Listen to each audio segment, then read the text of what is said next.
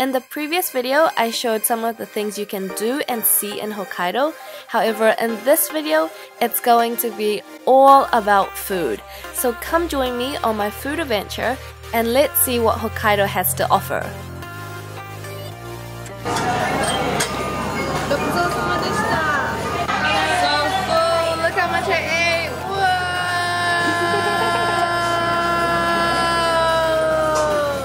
I give the same 8.5. Maybe a 6? 10 out of 10 deep fried chicken stars.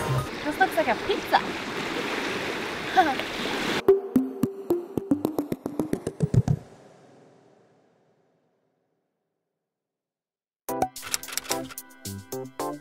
We all know Japanese curry is a very popular dish in Japan. However, if you come to Hokkaido, you have to try their unique soup curry, which was originated here in Sapporo, the capital of Hokkaido. Look how cute this place is! So it's an easy 4-step process when you come order here. The first step, you choose the curry you want. And then after that, for step 2, you choose the base. So you've got regular, which is more tomato-y, and then you've got mild coconut, and then for step 3, you choose the spiciness level. If you're brave enough, you can get spicy level number 10, which I didn't get. I got 2. And then for step 4, you get to choose the rice.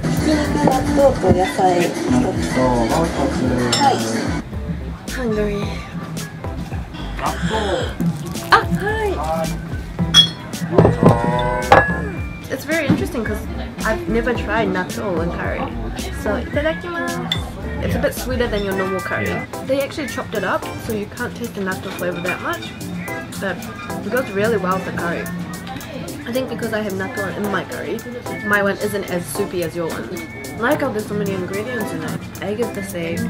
I give this a good 8 or 9. I think this is a really good start to our trip. Oh yeah, that's definitely. Let's go to the next place. Hokkaido is very famous for their seafood, so a great way to try out their fresh seafood is by visiting a fish market. これここで食べれるんですか？うん、食べれるから食べてきな、安くしてあげる。いくらですか？これでね、1.6 キロあるんだ。はい。普通の値段これ16,000円。いや、これでやったらいいよ、14,000円だ。で、調理代取らないから。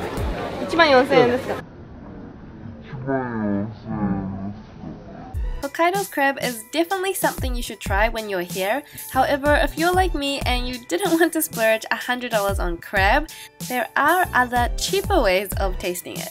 Try some of the restaurants that offer affordable yet fresh seafood bowls at the fish market.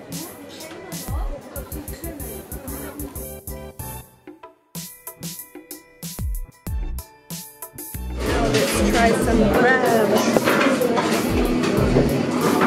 This is so good, it's so tender, so fresh. Come to Hokkaido, you have to try this seafood. It's the freshest here. So I give it an 8.5. Hokkaido's doing very well in my books. It's doing very, very well. Next, we are going to try a long-standing staple of Otaru City. This shop is known for serving its golden formula fried chicken, and you can either eat at the restaurant or you can take out like I did.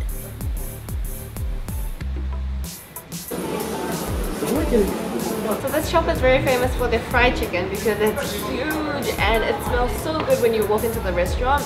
But since I want to try a lot of other things around I got their zangi, which is kind of like deep fried chicken.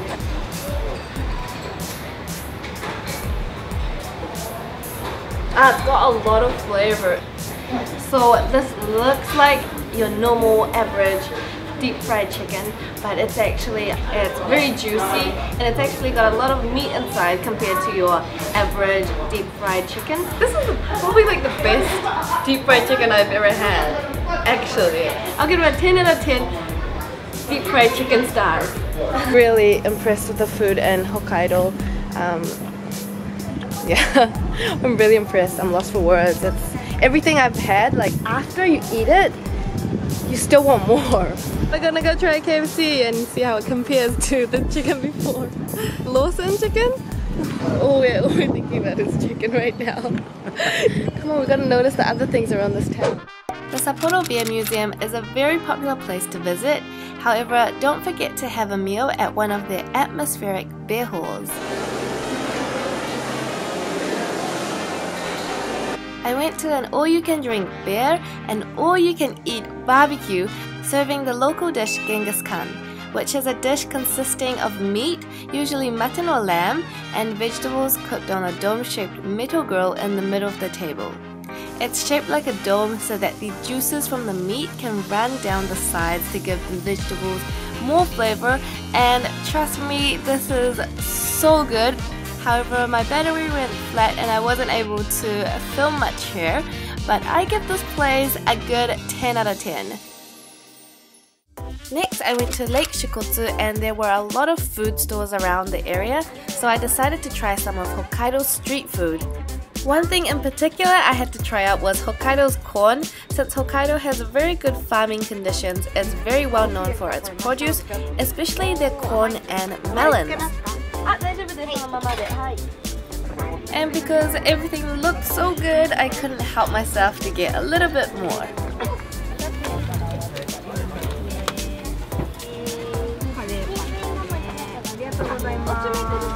Hey, let's go eat it on the grass.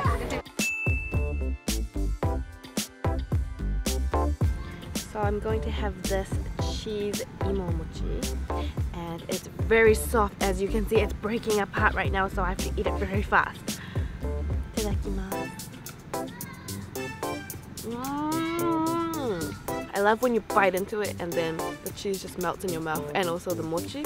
It's not as chewy as your normal mochi. The sauce on top of it is kind of a savory, sweet mitarashi kind of sauce. Very good. Give it a maybe an 8 out of 10. I like it. And the squid tastes like squid. Normal squid. But chewy. I give it maybe a 6. The thing I've been looking forward to the most, Hokkaido corn. Oh, it's really sweet and it's really juicy. And the curry bread, I give it a 7 out of 10. It was very crunchy, so I liked that about it, and it wasn't too oily.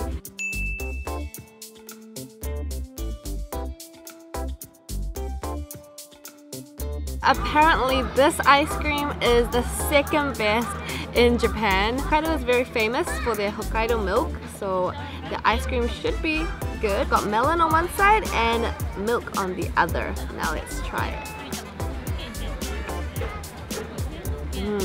This is so good. It tastes like real melon. The milk was very rich and creamy. I think I give this a 7 out of 10.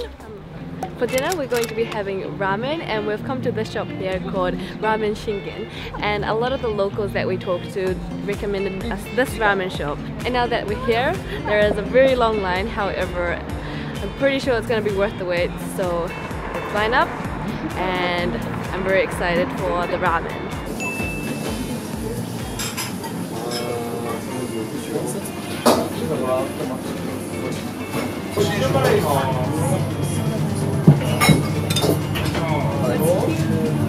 Hokkaido is very famous for their miso ramen. What I like about this ramen is that the miso, it's just the right amount. It's not too overpowering. It's not too oily as well, which makes it very easy to drink. I give it a 7 out of 10. It's good miso. It's simple. I like it. It's great for the price. It's big. You get very full. I feel like I'm gonna sleep like really well today. Now we have come to Sapporo Station, and there are a few things you shouldn't miss inside of the station, including this cheese tart shop here. Since Hokkaido is famous for their dairy products, cheese tarts are also a very popular and delicious dessert to try here. This one here wasn't too sweet, and the inside was just to die for. Another place not to miss inside of the station is this conveyor belt sushi store that serves quality fresh sushi at a very affordable price. The sea conditions around Hokkaido are said to be the best for fishers in Japan, so when Japanese go to Hokkaido, many eat the fresh seafood Hokkaido has to offer. And before I went to the sushi shop, I wasn't quite sure if the sushi was going to be good since the price was so affordable. However, this is probably now one of my top to-go places for affordable sushi.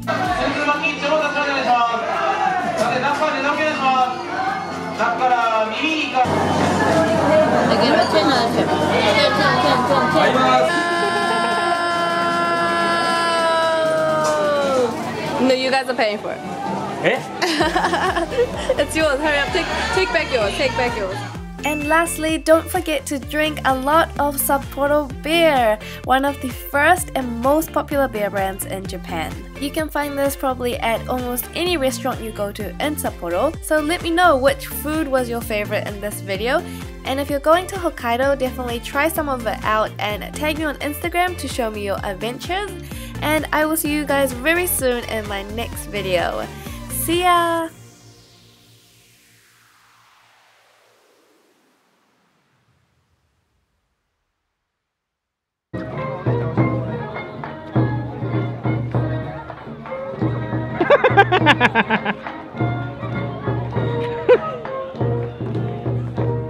Okay, this is embarrassing. I actually suck at dancing.